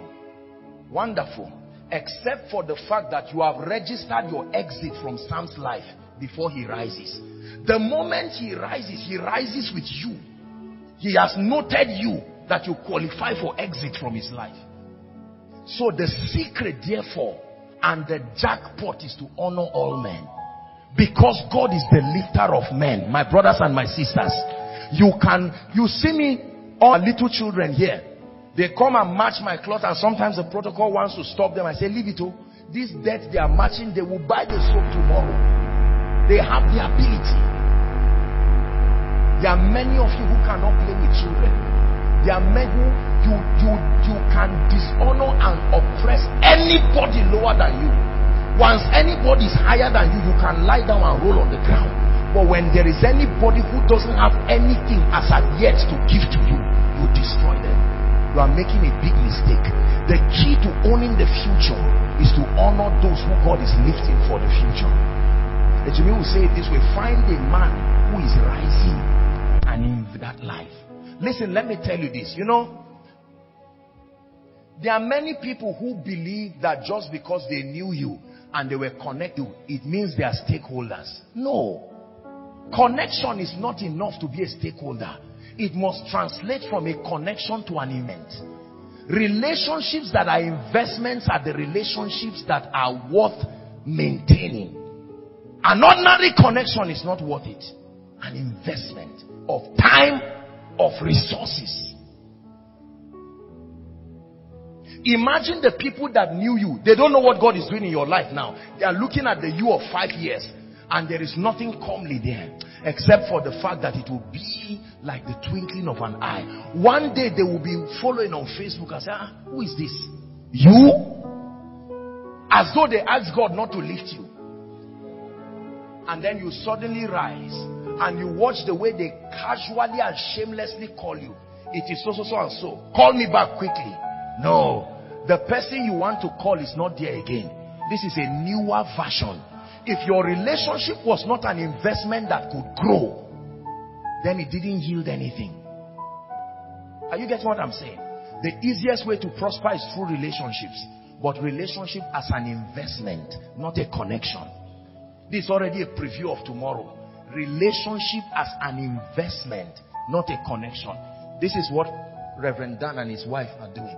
These are general overseers.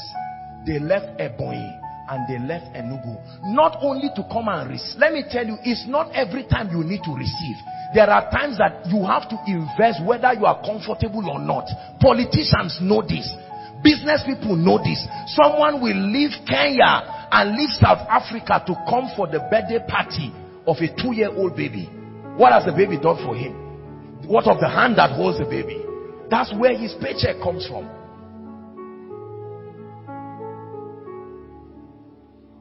Are we together? So the woman with the alabaster box discerned that this man will one day be the King of Kings. And I have a terrible life. What can I do to edge my relationship in this man's life? And she took a box spikenard, a year's wages, and she did something she knew it would not be easy for any other person to do. She smashed it at his feet and used her hair. And Jesus said, anytime you are talking about me and the gospel, you must make reference to this woman. When we get to heaven, you will know that you will not just see the difference. It's in the Bible. I mean, it's in the Bible. There are rankings based on relationship. It's in your Bible. The elders in heaven there, the 24 living creatures, what did they do to God? That keeps them in the throne. The angels in the throne. They only and get messages and leave. But they are creatures that it's only God that is going to do. When you see greatness, don't ignore it. Turn your relationships from connections to investments. You send a text, may God bless you, daddy. May God bless you, mommy. They don't reply. Continue. An investment you do returns immediately, but it's working. The day they are looking for good people to bless, your sacrifice is too much you to be ignored. Hallelujah. There are several men of God that is difficult for me to tell them no.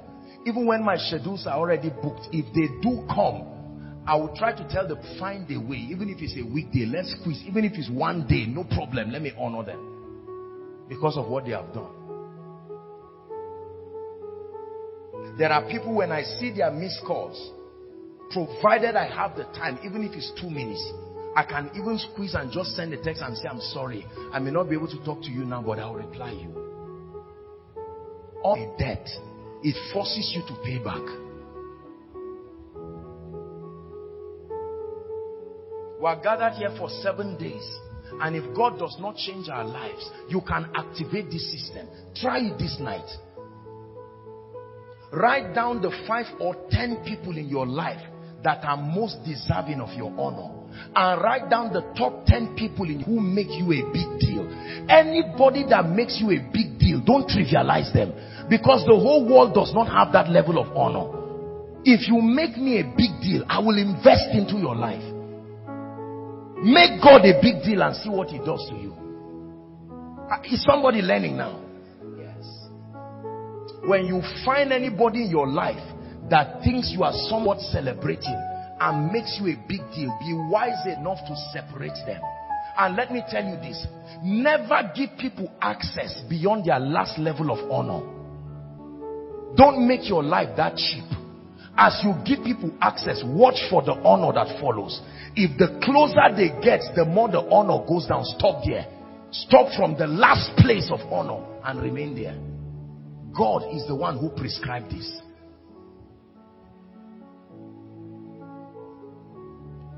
What you do in my parlor may qualify you for my kitchen, may qualify you for my bedroom, then may qualify you to my safe. You don't come from the gate. There are visitors that you look through the pigeonhole and say, why are you here? Say, I just need help. You squeeze 1,000 and say, please go. It's not insult. It's the level of relationship. There are others you can open the gate and say, okay, what is it? You say, can't we get a shade? You have not. That shade you see has a dimension. There are others you say you are welcome. There are others you say you are welcome as far as you want. Don't believe that everybody has the same access. Listen to me. Anybody that dishonors you, don't fight them, but peg them at the last place of honor and keep it there until there is a reason to transit. And some of them, sadly, may be people in ministry, people in whatever kind of thing. Refuse that.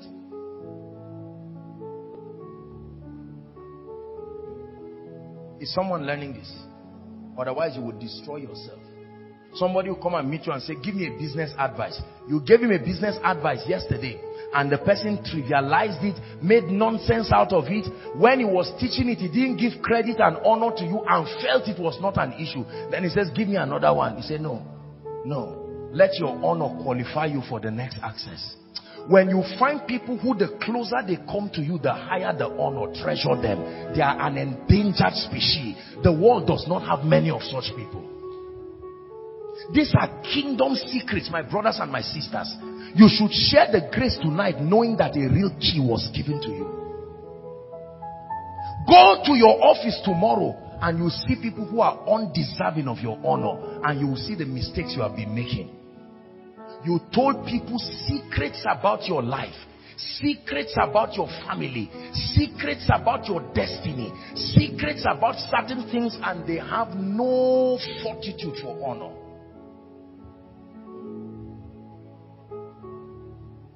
Everybody say honor. This is a powerful law. Powerful law.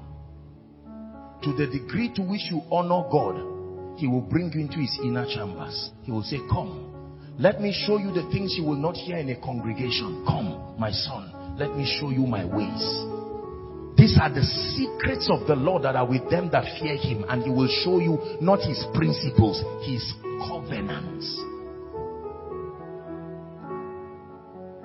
There are many of us, we would have received certain things from our parents and our loved ones, but sadly some of them went to the grave with secrets they never told you, because dishonor made it difficult to get it across to you. If this is all you know, you have found something that can make you great.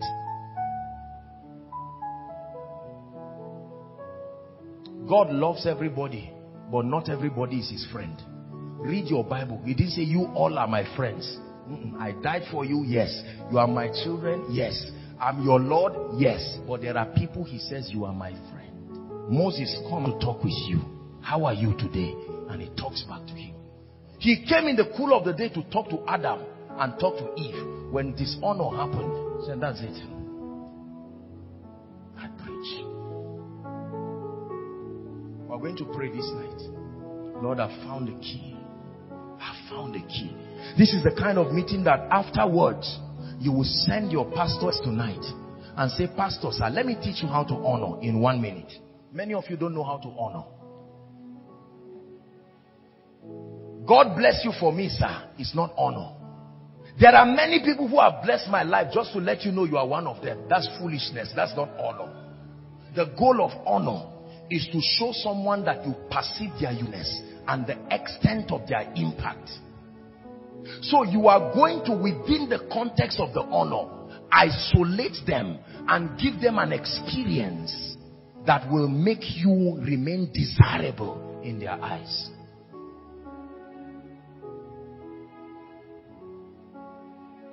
Are we together? Just you know I'm blessed by your message. Commanding result. Thanks. That's not honor. That's expression. Honor must carry your discernment to it. Transfer your discernment to words and communicate it. Sam, I just want to let you know that I am grateful. There are so many worshippers and so people, but there's something about your voice and the grace of God upon your life. Every time you raise that song, my spirit is lifted. The other day you raised a song, you didn't know what was happening to me. That's honor.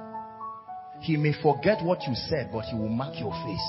The next time he sees your face, he will associate it with pleasantness, and you become his friend. There are people whose persona reflect pungency.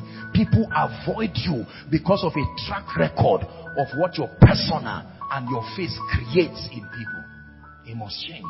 That one is not an evil veil. It's a self-inflicted veil as a result of not discerning the law of honor. Every time I see this, my children, they honor me, and you see how I hug all of them from the depth of my heart. There was one day, one of the other ones wanted to just come and hug and pat me in the back, and I drew his ears. I said, don't do that again. You are a child. When you grow, we'll let you know you have grown. Now you are a child. When you are hugged, hug with respect. You will be doing it because of my ego. It's a training. If not, you will lose touch with.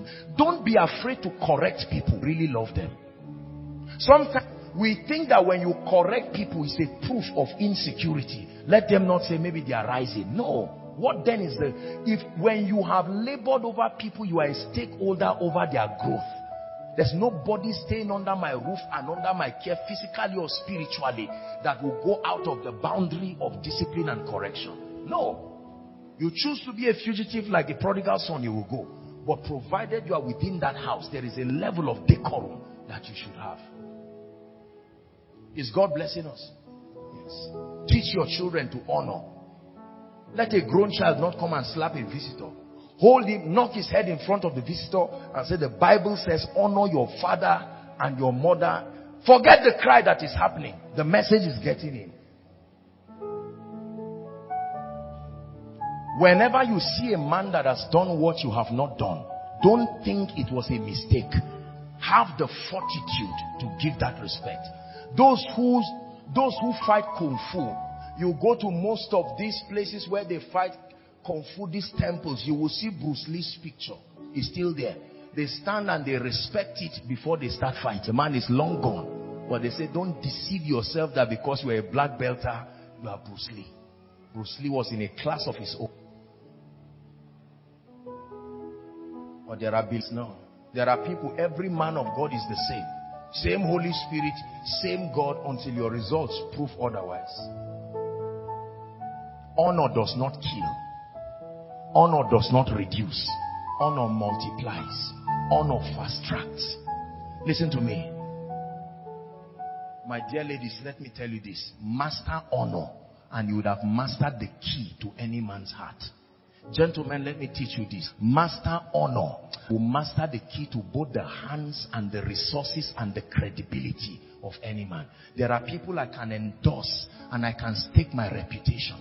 Even if they are wrong, I will step in for them because they have communicated honor. Are we together? Tonight we are going to pray. Our time is gone, but it's worth it. This is the kind of meeting that will change your life.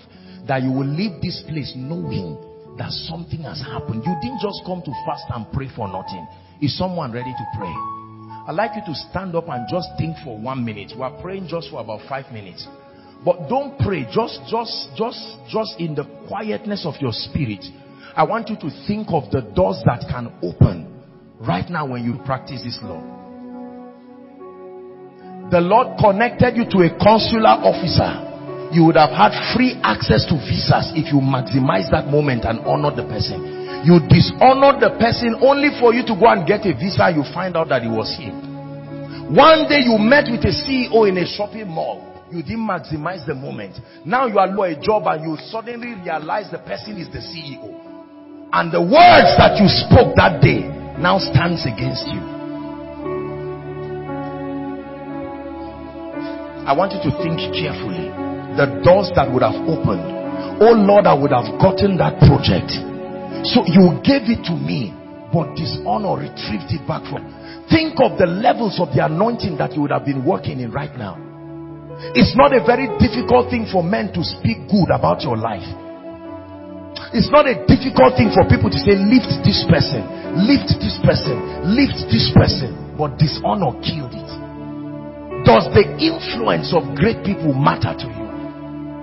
Does the track record and the relationships they have, does it matter to you? Do you think God can use it to lift you? Does the anointing of a genuinely anointed man matter to you? Do you think when that grace lifts you, your life will change? It's discernment. I'm not teaching you human worship. I'm teaching you to begin to interpret things. And people honor you, find a way of reciprocating it back. Learn this today. Don't just collect honor.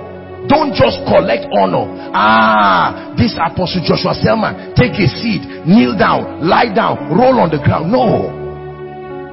As they sow that seed, from it, sow it back, so that you create a harvest. If children honor you, honor them back. If your contemporaries honor you, honor them back. If those above you, honor them back. If those below you, honor them back. Let it be a system of honor. You will look like a fool for a while. You will look cheap for a while, until the results separate you in a cadre that is incontestable. You become the song in the mouth of every great man. Everyone is looking for a chance to lift you. The way people call me all the time, Apostle, is there something we can do for you? Apostle, is this and that? And I say, I'm okay, God is faithful. Can I? And I say, this is the honor. Honor. When people think about you, what comes to them? Is it the desire to lift you? Is it the desire to bless you? Let me tell you this. This gentleman you see, come Kenny. This Kenny you are seeing, this boy you see, served for years. This Kenny will cook for me and do a lot of things as you are seeing. Many things happen around his life, and he still made up his mind. And I knew that. I said, this guy is going to be a great man of God one day. I'm telling you this. It's not just because he's here. You see that? Gradually, God began to lift him. The grace of God upon his life. Almost every great man in history that you see, that you desire, there is the story of their lifting, except your own. You want to route your lifting through a window. An angel of justice will keep you there and say, go back. It doesn't happen that way. It is only thieves that enter through the window. There are people who are too big to serve in a department. You can see Shadrach. Where is he? This is come.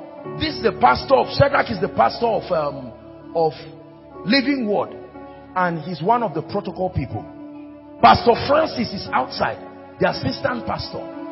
This big manism for nonsense without result is a curse from hell. When you come and see great people serving, let it be a lesson that you open your heart and say, God, whatever must land upon my life, let it land. Let me tell you, scattered in this ministry are men and women who have their own ministries and their own groups. The grace upon their lives, even some overseers don't have it. Yet they come and you see them quiet. They just sit down. There are people who come here and want to inconvenience everybody to say, I'm around. Who do you think you are? You sit down there and listen and learn. So that when they rise tomorrow, you don't say it's luck. I love this, my dear people, and honor them. You see me give them the right of way to do certain things, and sometimes you are wondering, it's because honor has been proven. When your honor has been proven, the access becomes unlimited. Sometimes there can be something to do. I can just sit back and allow them to be doing it, and sometimes I come and I say, no, let them continue. There is a reason for it. Who knows you and whose who has a testament of your track record? There is nobody that rises from nowhere. You are the Lord of yourself, a boss of yourself. I shared with you my story that I played keyboard for Reverend Emmanuel and Mechi for many years. Many years. No payment, no nothing. My own keyboard, I will carry it and trek to the hotel and play. The only thing I was ever given was one bottle of Fanta and one cassette. Honor. When you sow that seed, then there is a grace you must carry. When you sow that seed, there is wealth that you must carry. Are you ready to pray? In 1 minute, I'd like you to pray and say, Lord, grant me grace. Whatever pride that needs to be destroyed, is someone praying? In my life and in this season, I have dishonored my parents, spiritually, physically. I have dishonored those who have lifted me academically. I see my lecturers and I push them away just because I am now a graduate. I've seen my pastor, and just because I'm now a man of God, I see the pastor that raised me and I dishonor him. Lift your voice and pray. Someone pray. He that honors me, I will honor. He that dishonors me, I will esteem.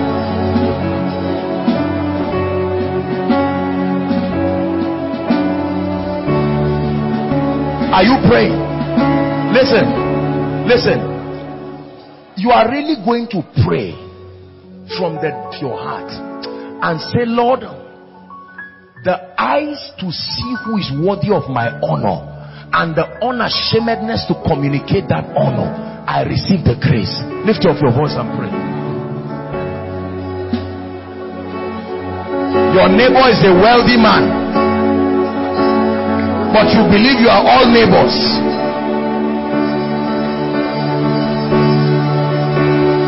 You have a relative that has never been out of job, and yet you have been looking for a job for decades, and you have not seen a need to honor that grace. Pray.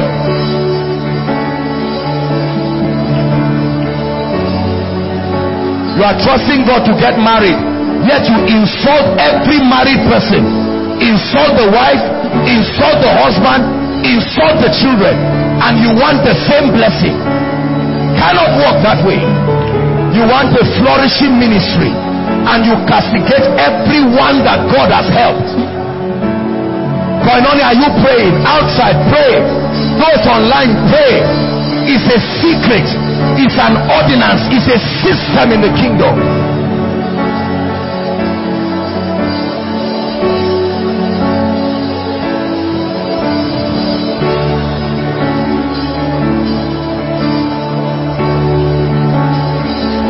The principles that are supposed to lift you, you dishonor them left, right, and center, yet you want the same results. No, sir.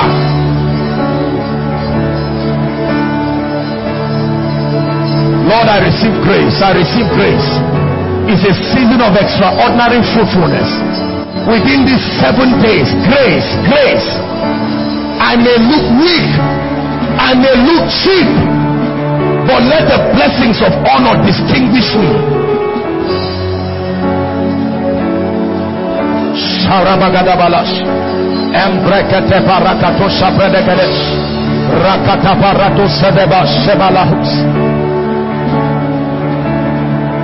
Hallelujah. Hallelujah. Praise the Lord. I like you in your mind where you are. The 5 or 10 people you know in your life that have paid attention to you and have truly communicated honor. Listen, not those you want to honor, those who have honored you and have said, Sam, I respect you, I honor you. You know anybody that has made you a big deal, lift your voice and bless them and pray for them from your heart. Lift your voice and bless them. If it's the people in your department, bless them. If it's the people in your life, bless them. Lord, you must lift my brother. Lord, you must lift my sister. They have honored me. They have discerned the grace of God upon my life. They have invested in my grace. Is someone praying? Shali Sabaranda Kaposha Brigades. Eketepalakata Bragado Sedekeshia.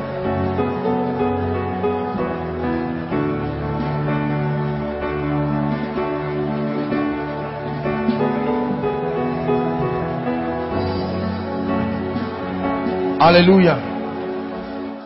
The last prayer point and then we round up. This house you see is a buffet, graces, dimensions and possibilities. There are dimensions that you have seen in this house that you have not yet seen in your life. You have seen marriages that work and your own marriage is nosediving. You can tap into that grace. You have seen the grace of God.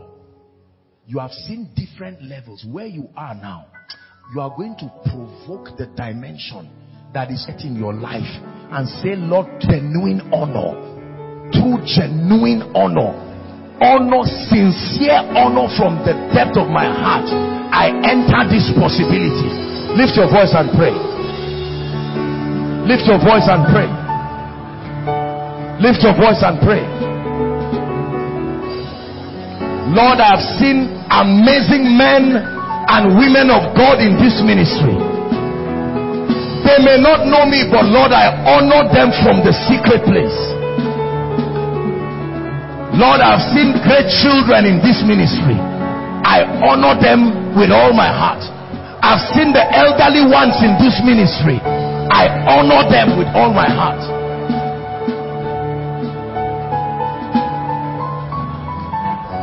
Habaruza sikete balarabash.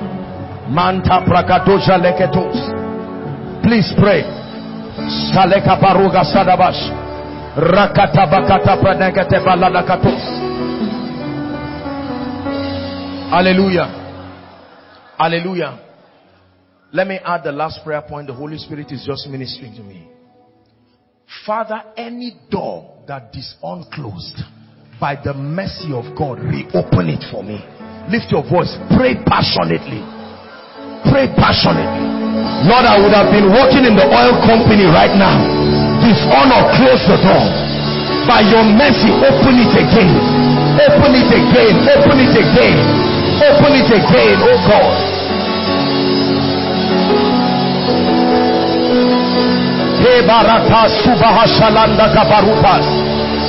There are dimensions of the healing grace that would have been at work in my life.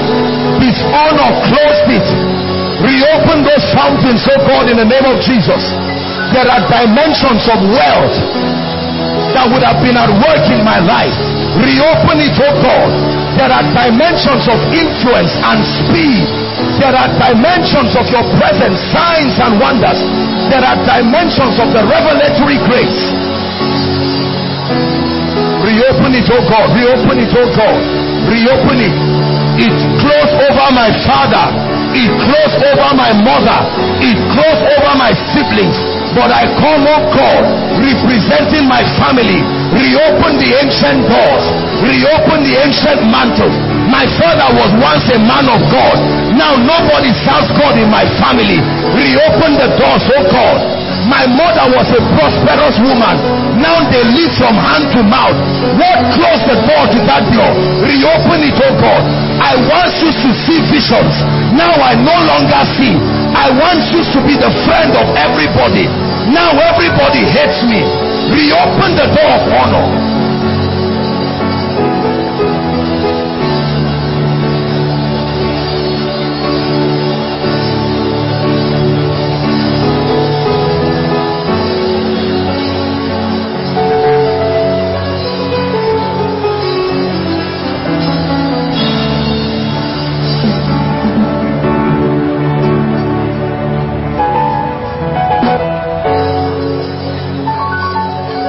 Hallelujah. Hallelujah. In the name above all names, I declare, every door that did not close in your life, by the mercies of God, I command that door open now. I command that door open now.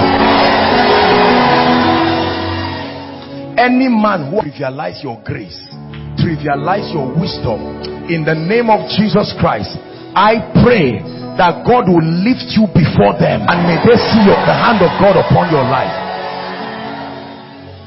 I pray for you the grace and the humility to both discern and honor graces. Scatter around the body, receive that grace. I declare, may you never be the reason why you destroy any ministry, any church, any fellowship in the name of Jesus Christ. And I pray for you, may God multiply those who discern and honor your grace. I say it again, may God multiply those who discern and honor your grace. May this one key, beginning from this night, start turning and changing things in your life. In the name of Jesus Christ. Those worshiping with us for the first time, we love you. We bless you. May the Lord honor you in the name of Jesus. Let's share the grace of our Lord Christ, the love of God, the sweet fellowship of the Holy Spirit, rest and abide with us now and forevermore. Amen. God bless you. We believe you are mightily blessed. To connect with the ministry and get more from Apostle Joshua Selman, follow us on Facebook and Twitter at Koinonia ANI. To stream Koinonia live, go to mixler.com/Koinonia-radio. And download the teachings on koinoniasermons.org. For questions and inquiries, call 0814-721-4444 or 0907-777-7853. We love and celebrate.